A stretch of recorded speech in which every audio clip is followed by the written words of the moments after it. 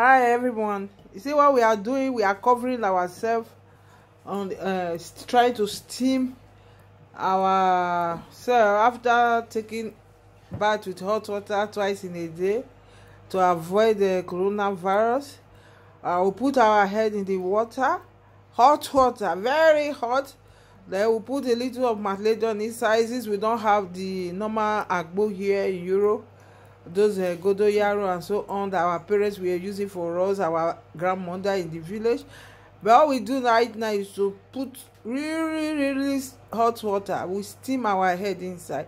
We cover our clothes, our the water with the bucket with a blanket or towel. We stay for 15 minutes. It's not really easy. Even the little children, we are doing it to them. It's not really easy, but all we need to do is we have to do it. See, but it doesn't stop you from washing your hands and using all the necessary things to take care of your system or your body. It doesn't stop you from avoiding the public, being in your house.